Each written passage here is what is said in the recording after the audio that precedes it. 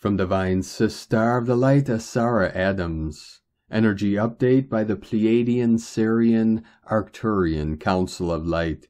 We are here now. We love you. We are you from your future to assist you on your path. Beloved one, it is most joyous to witness your incredible journey on your planet.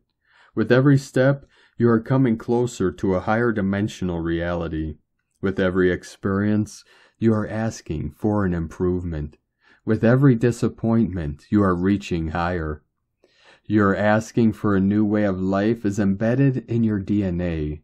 It is calling you home. You innately know what it feels like to be in a state of complete peace and harmony.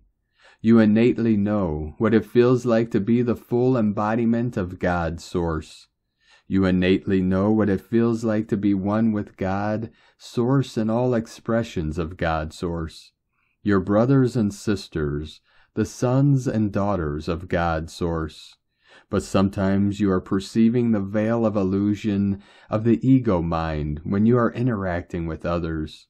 That's when the interaction is unpleasant. But when you have the deliberate intent to see beyond the veil of illusion, you will find God's Source in everyone. Your divine vision is the key. Imagine it like having X-ray vision. When someone in your life is acting out their ego mind, simply put on your divine X-ray glasses and look for the son or daughter of God in that person.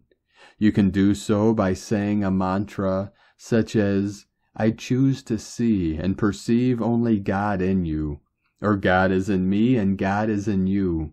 Keep saying this mantra and remain calm. After a while, the other person has no other choice as to match the energy you are sending out. When that happens, you have achieved a massive victory of light.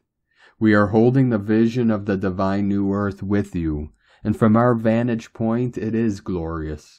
We are with you every step of the way. You are loved beyond measure. We are with you always. We love you. We are you. Namaste. Thank you, Pleiadian-Sirian-Arcturian Council of Light. From teloschannel.com.